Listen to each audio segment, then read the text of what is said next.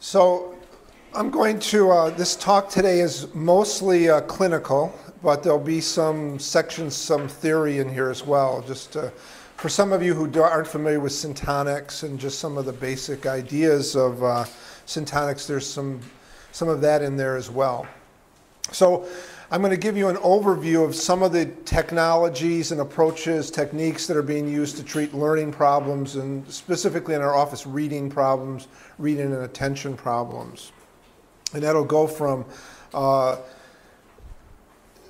present day all the way back, well, actually back to the 20s to present day. So some of the topics we're going to cover are Irlen Lenses. Many of you have probably heard of these, overlays and tints. Syntonic phototherapy, some theory and treatment, information about magno-parvo processing systems, which are one of the newest models of major problems with reading in terms of processing information, color, some little bit on color puncture, neuro-entrainment, light, sound, and motion, and environmental concerns, and John Ott, Harry Wolforth, Rudolf Steiner.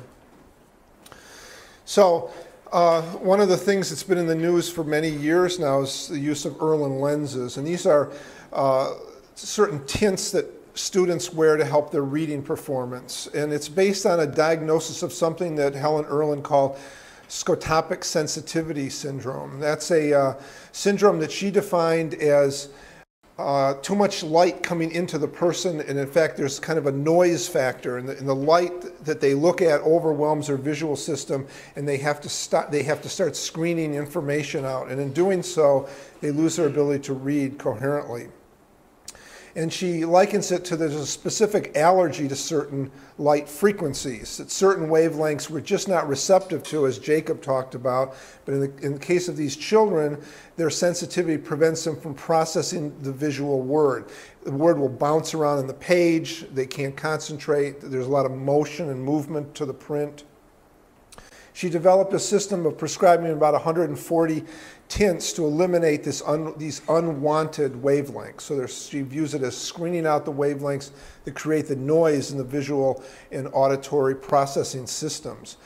And the tints may be prescribed by something called colorimetry. And there's a fella in England who developed, I can't think of his name at the moment, that developed a whole system of colorimetry to prescribe tints.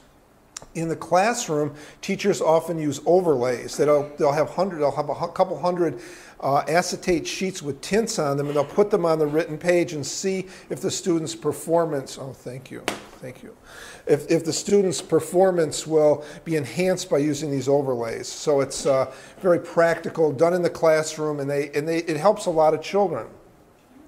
From the standpoint of optometrists, we view a lot of these symptoms and signs and problems these kids have as vision problems. Their eyes can't coordinate, they can't move easily, the page jumps around because their eyes can't stay focused or coordinated on what they're looking at.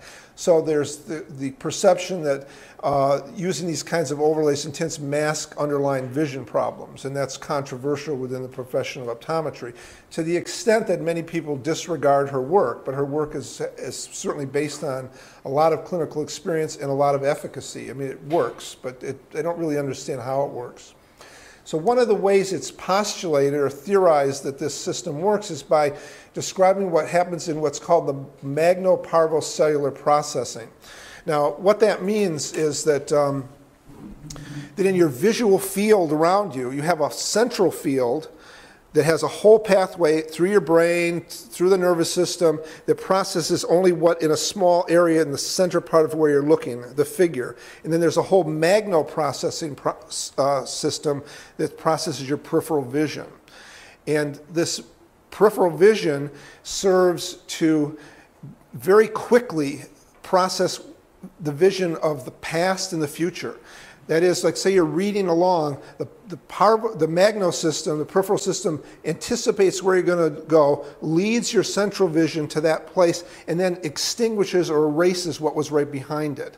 And if this magno system isn't processing well because it's either has defects in it, which I'll show you, or whether it has a timing problem, it can't time itself with the central vision, then you have problems processing, moving your eyes along, keeping your eyes in place, but you also have comprehension problems because of what was just seen isn't extinguished quick enough. It gets mixed up with what you're looking at. And so you can have reversals, you can have loss of place, but you can have things moving around, but you have loss of reading performance. So it's theorized that Irlen Lenses in some way help synchronize the timing between these two systems. Now, she didn't come up with that, but other researchers have. One in particular named is Harold Solon. But this whole system is very important. Now, these large, fast processing cells, again, are the leading edge of what's going to come to where you're going to put your attention and where you've just seen. Now, the other thing is that the magno and the parvo systems, in terms of their whole processing of the visual system, have right with them, coincident with them, auditory processing. So if you have a problem in the visual processing problem set, one of these systems, you'll also have problems in the auditory processing part. And unfortunately, much of what special ed teachers teach and reading teachers teach is based on the idea that reading and learning is mostly a language-based processing, and they ignore the visual system completely. And you can't do that. I mean, it's ridiculous, actually. It's absurd. But the medical people, let's say the medical people in the United States actually say that they've come out with statements, which they did even this year, that vision has nothing to do with learning and reading. Nothing to do with it. They view vision as nothing more than looking at a letter on the wall or the optical system itself. They don't look at the processing systems and they ignore it, but they go to the extent of actually denying the existence of vision's involvement in learning and reading. And of course, as eye doctors, we think that's, those of us who practice this approach think it's like the most dominant system of all.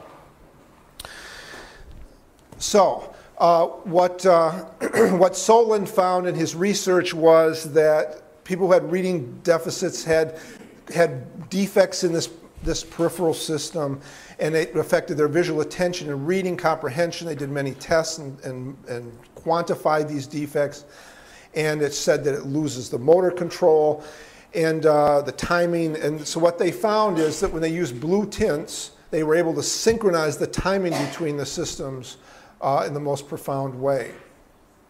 However, I'm going to show you later that you can use all the colors, because what it is, it's a peripheral vision problem, and there's many colors you can use to reestablish this magno system and coordinate it. So what Irlen is saying is that you're overwhelmed and you have to screen out things. What Solon is actually saying, you're not assimilating things, so that you can't take in certain frequencies. So it's more of a syntonic approach. We give frequencies to establish a sensitivity to the system, not diminish its sensitivity because it's overwhelmed. So it's two different models talking about the same thing.